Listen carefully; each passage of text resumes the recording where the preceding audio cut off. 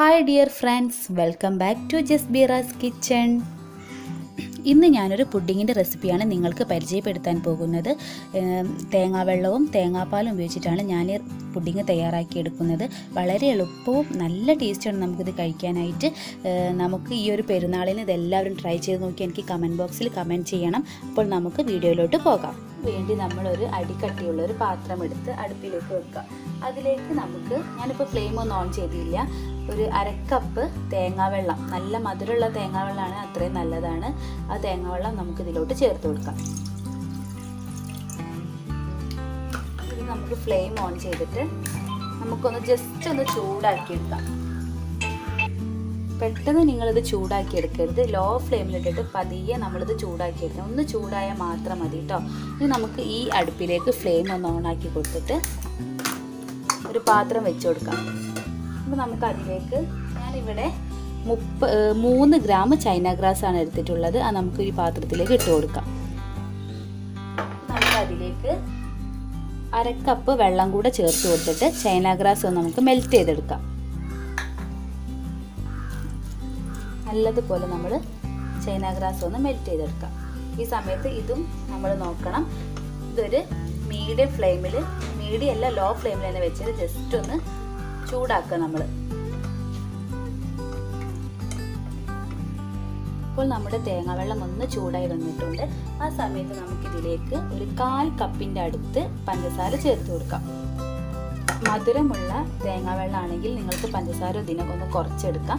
ഇവിടെ കുറച്ച് മധുരം കുറവുള്ള തേങ്ങാവെള്ളം ആയതുകൊണ്ടാണ് ഞാൻ കുറച്ച് മധുരം കൂടുതലിട്ടത്. നിങ്ങൾക്ക് മധുരം കൂടുതലുള്ള തേങ്ങാവെള്ളമാണെങ്കിൽ മധുരം ഒന്ന് കുറച്ച് കൊടുത്താൽ മതി. ലോ ഫ്ലെയിമിൽ ഇട്ടിട്ടാട്ടോ നിങ്ങളിതൊക്കെ ചെയ്തെടുക്കേണ്ടത്. ഇവിടെ നമ്മൾ മറന്നു പോവാതെ ഈ സൈഡ് നമ്മൾ മെൽറ്റ് ചെയ്തെടുക്കണം. അപ്പോൾ ഏകദേശം ഒന്ന് മെൽറ്റായി വരുന്നുണ്ട് ചൈന ഗ്രാസ്. നല്ലതുപോലെ നമ്മൾ മെൽറ്റാക്കി എടുക്കാം.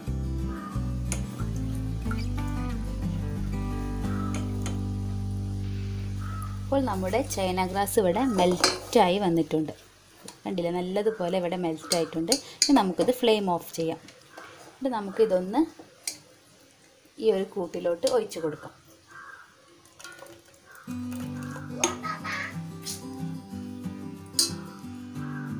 നല്ലോണം മിക്സ് ചെയ്യാം.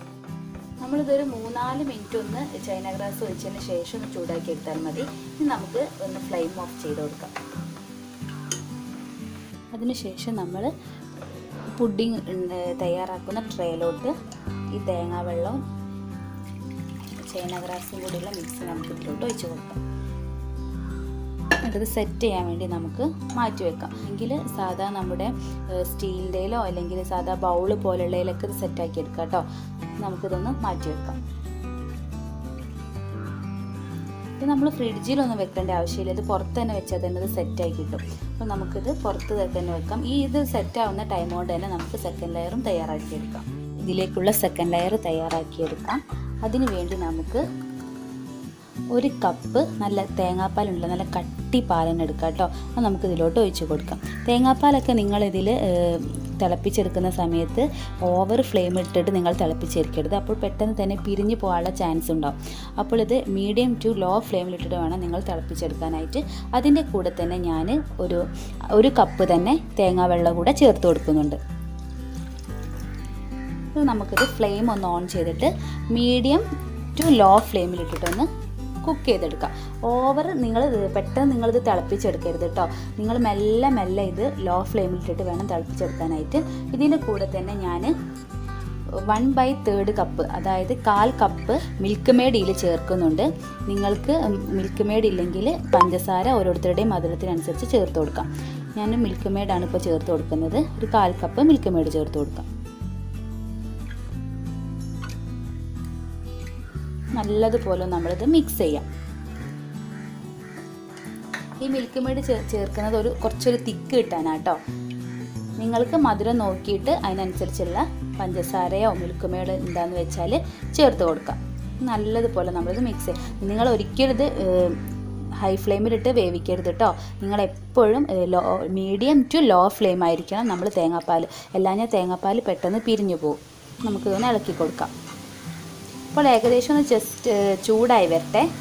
ഏകദേശം ഒന്ന് ചൂടായി വരുന്ന സമയത്ത് നമുക്കിതിലേക്ക് കോൺഫ്ലവർ ഞാനിവിടെ 2 ടീസ്പൂൺ കോൺഫ്ലവർ എടുത്തിട്ടുണ്ട്. അത് നമുക്ക് കുറച്ച് വെള്ളം, ഞാൻ പാലൊന്നും ചേർത്തിട്ടല്ല മിക്സ് ചെയ്യുന്നത്, കുറച്ച് വെള്ളം ചേർത്ത് നമുക്കിതൊന്ന് മിക്സ് ചെയ്യാം. ഓവർ നിങ്ങൾ കോൺഫ്ലവർ ചേർക്കുകയും ചെയ്യരുത് കേട്ടോ. അപ്പോൾ കോൺഫ്ലവർ പെട്ടെന്ന് നല്ല തിക്കായിപ്പോവും. നമുക്ക് അത്ര തിക്കിൻ്റെ ആവശ്യമില്ല. നമുക്കിതൊരു സ്മൂത്തായിട്ടുള്ളൊരു ബാറ്റർ ആയിരിക്കണം നമുക്ക് കിട്ടേണ്ടത്. സ്മൂത്തിൽ നമുക്കിതിങ്ങനെ കോരി കുടിക്കാൻ, നമ്മുടെ ഷേക്കൊക്കെ ഉണ്ടല്ലോ, പാൽ ഷേക്കൊക്കെ, അതിനേക്കാളും കുറച്ചും കൂടെ കട്ടിയിലായിരിക്കണം. നമുക്ക് ഈ മിക്സിയിലേക്ക് ഒഴിച്ച് കൊടുക്കാം. നിങ്ങൾ കോൺഫ്ലവർ ഒഴിച്ച പാടെ നല്ലതുപോലെ നിങ്ങളിത് മിക്സ് ചെയ്യണം. അപ്പോൾ ഇതുവരെ ഈ തേങ്ങാപ്പാൽ നമ്മൾ തിളപ്പിച്ചില്ല കേട്ടോ. അപ്പോൾ നമുക്കിത് കുറച്ചൊന്ന് ഫ്ലെയിം കൂട്ടി വെച്ചിട്ട് ഒന്ന് തേങ്ങാപ്പാലൊന്ന് കോൺഫ്ലവർ ചേർത്തതുകൊണ്ട് ഒന്ന് കുറുക്കിയെടുക്കാം നമുക്ക്. ഈ സമയത്ത് നിങ്ങൾ മധുരം നോക്കിയിട്ട് മധുരം ചേർത്ത് കൊടുക്കാൻ മറക്കരുത് കേട്ടോ. നമുക്കിത് ഓവർ കുറുകേണ്ട ആവശ്യമില്ല കേട്ടോ. നമുക്കിത് കോരി കുടിക്കുന്ന ഒരു ഇതായി കിട്ടിയാൽ മതി. ആ ഒരു കൺസിസ്റ്റൻസി ആയാലും നമുക്ക് ഫ്ലെയിം ഓൺ ചെയ്യാം. അപ്പോൾ ഏകദേശം ഒന്നിങ്ങനെ കുറുക്കി വരുന്നുണ്ട്. ഏകദേശം ഒരു 5-6 മിനിറ്റ് കൂടുതൽ വേണ്ടിയിട്ട് നമ്മളിതൊന്ന് കുറുക്കിയെടുക്കാൻ. കൈ എടുക്കാതെ നിങ്ങളത് കുറുക്കി തന്നെ എടുക്കണം കേട്ടോ. നിങ്ങൾ ഇതും വെച്ച് എവിടെയും പോയാൽ പെട്ടെന്ന് ഇത് അടി പിടിക്കും. കോൺഫ്ലവർ ചേർത്തതുകൊണ്ട് പെട്ടെന്ന് തന്നെ അത് കുറുകും. നമ്മൾ കൈ വെക്കാതെ ഇങ്ങനെ ഇളക്കിക്കൊണ്ടിരിക്കുക. ഈ ഒരു കൺസിസ്റ്റൻസിയിലാക്കുമ്പോൾ നിങ്ങൾക്കിത് ഓഫ് ചെയ്യാം. ഈ ഒരു കൺസിസ്റ്റൻസിയിൽ, കാരണം അതിന് ചൂടാറുന്ന സമയത്ത് ഒന്നുകൂടെ തിക്കാവും. അപ്പോൾ നമുക്കിത് ഫ്ലെയിം ഓഫ് ചെയ്യാതിരിക്കാം. പുഡിങ് ഉണ്ടല്ലോ, നമ്മൾ തേങ്ങാവെള്ളം, അതിപ്പോൾ ഇവിടെ നല്ല സെറ്റായിട്ടുണ്ട്. ഒന്ന് മുറിച്ച് നമുക്കൊന്ന് മുറിക്കാം. ചെറിയ ചെറിയ കുഞ്ഞു പീസായിട്ട് മുറിച്ചാൽ മതി കേട്ടോ. ഞാൻ ഇതിങ്ങനെ ചെറിയ ചെറിയ പീസാക്കിയിട്ടില്ല, കണ്ടില്ലേ? നല്ല കറക്റ്റായിട്ട് നമുക്ക് കിട്ടിയിട്ടുണ്ട്. നമ്മളിത് ഓവർ ഇത് ചേർക്കരുത് കേട്ടോ. എന്താണ്, China grass, over China grass ചേർക്കുമ്പോൾ ഭയങ്കര ഹാർഡായിപ്പോവും. അപ്പോൾ നമുക്ക് ഈ ഒരു കുറച്ചൊരു സോഫ്റ്റ്നെസ്സോട് വേണം നമ്മൾ കഴിക്കാനിതാ. ഇതുപോലെ ഇപ്പോൾ ഇതാ ഗ്ലാസ്. ഇനി നമുക്ക് ഈ പാത്രത്തിലോട്ട് നമ്മുടെ മറ്റേതുണ്ടല്ലോ, തേങ്ങാപ്പാലിൻ്റെ ആ കൂട്ട് ഒഴിച്ച് കൊടുക്കാം. നമുക്കിതൊന്ന് തണുക്കാനായിട്ട് മാറ്റി വയ്ക്കാം. ഇത് തണുത്ത് വരുമ്പോൾ ഒന്നും കൂടെ കുറുകും. തണുക്കാനായിട്ട് മാറ്റി വെക്കാം. വെച്ചിരിക്കുന്ന തേങ്ങാപ്പാലിൻ്റെ മിക്സും ഇപ്പോൾ ഇവിടെ ചൂടായിട്ടുണ്ട്. നമുക്കതിലേക്ക് നമ്മൾ നേരത്തെ കട്ട് ചെയ്ത് വെച്ചിരിക്കുന്ന ഇത് ചേർത്ത് കൊടുക്കാം. നിങ്ങളിത് തണുത്തതിന് ശേഷം കേട്ടോ ചേർത്ത് കൊടുക്കേണ്ടത്. ഇപ്പോൾ നമുക്കിങ്ങനെ കാണുള്ളൂ, അല്ലാതെ ബാക്കി മറ്റേത് മുഴുവനായിട്ട് ഉള്ളോട്ടായി പോകും, താഴേക്ക് പോയി പോകും. നിങ്ങളിത് ഇങ്ങനെ ഫില്ല് ചെയ്ത് കൊടുക്കാം.